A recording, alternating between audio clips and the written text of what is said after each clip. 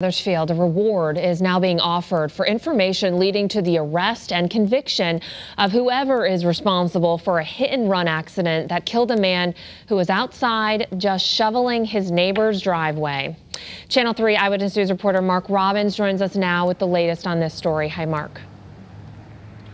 Hi, Courtney. This incident happened on December 17th in the early morning. That's when Winter Storm Bailey was fierce, dumping a ton of snow in the Hartford area and throughout the state of Connecticut. And Paul Bonfiglio was simply, as you said, shoveling the driveway to help out a neighbor, just trying to keep pace with the big storm.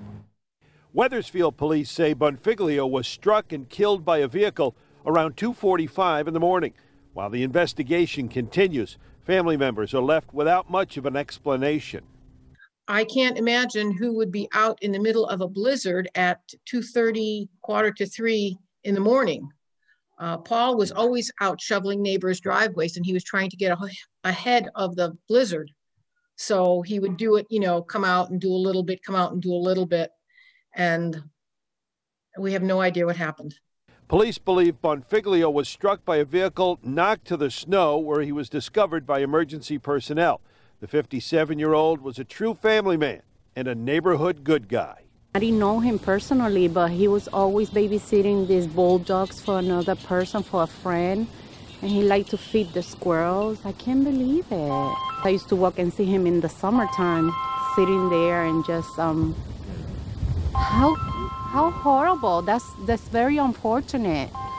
Very sad about it. The family is aching for some answers to hopefully get closure to a heartbreaking situation.